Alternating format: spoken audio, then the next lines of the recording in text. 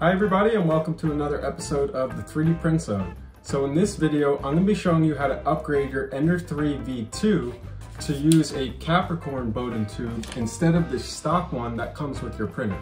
Now this is actually part of a video series, so I'm doing several upgrades to the printer, including the flexible magnetic bed that you could see here, and the metal extruder that you can see here. So if you're interested in 3D printing and upgrades to your printer, then definitely make sure to check out some of my other videos. And at the end of the video, if you find any value in it, then please like and subscribe. So without further ado, let's get started. So to start off, I just want to briefly explain why you might want to upgrade your Bowden tube in the first place. So the Bowden tube is responsible for bringing filament from the extruder to your hot end. And you want the filament to be able to glide very smoothly with low friction through the tube. That way it'll come out the hot end nozzle with very little friction and resistance, and so you'll get a nice consistent print. So the Bowden tube that comes stock with your printer, you can see here that the diameter that the filament goes through looks okay, but over the course of the entire length of the Bowden tube, because it's slightly lower quality, it could be a little inconsistent. And what that causes is that the filament doesn't fit very tightly in the Bowden tube, and it'll wiggle around a little bit as it moves through it. So one of the benefits of the Capricorn Bowden tube is that the diameter on the inside where the filament is riding against is held much more consistent, and therefore the filament is able to flow more freely to the nozzle. So in addition to the dimensional accuracy improvements, the Capricorn Bowden tubes also have some good physical properties of the material. So it actually has a very low coefficient of friction. In addition to that, it's also heat resistant for higher temp materials. So if you're printing really hot prints with the nozzle temperature set up higher, this material will do better at preventing the Bowden tube from warping. And I've even seen in some cases where the Bowden tube will kind of melt at the end and it'll pull out from the fitting. Okay, so the first part of this is pretty easy. We're just going to take this fitting and add it to the extruder.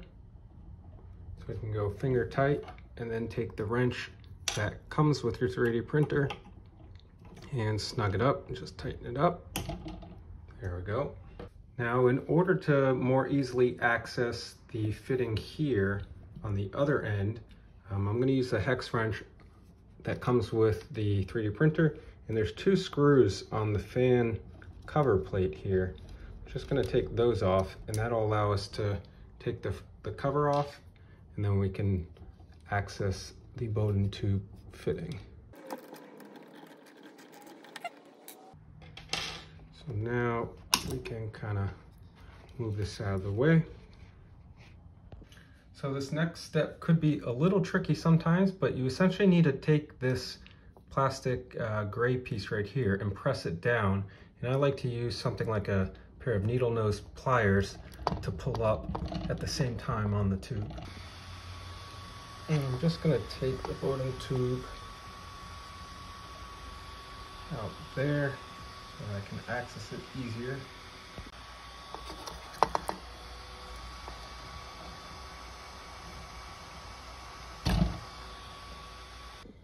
Okay, so in the previous step, I actually needed a second set of hands, and you could see the reason why here. So there's actually filament that clogged the end of the Bowden tube, and the Bowden tube is melted a little bit here, and that was actually causing the Bowden tube to get stuck in the fitting.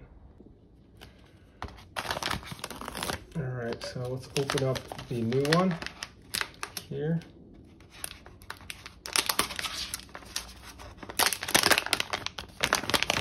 And in addition to the tube, it also comes with some little stickers. And here we go. So here's the tube itself. So I'm not sure how great this shows up in the video, but you can see the difference between the original Bowden tube and the new one. And the Capricorn Blue Bowden tube has a nice small tight diameter to fit your filament, whereas this is a little looser and also a little distorted and not as round. So I've gone ahead and measured out the length that I want. So I'm basically using the same length as the previous tube, and I'm just going to make a cut here with some snips. Now you're going to want to make sure that you then come back and kind of re-round this out, because when you go to cut it, it's going to flatten it out just a little bit. So I can just use my fingers here, applying some pressure, and get it back to as close to a round shape as possible. All right, so now we can essentially do the same steps, but in reverse order. So I'm going to come here, and we're going to press the Bowden tube into position all the way down. And now we can go ahead and screw our cover plate back into position.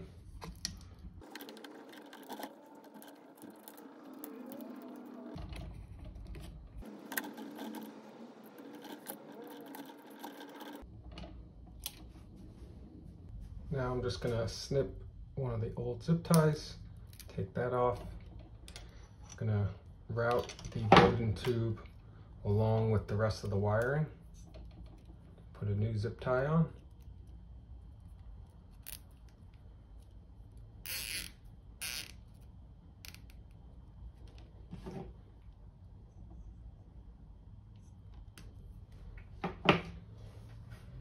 And then last but not least, we're gonna connect the other end of our fitting, push it in on the extruder side.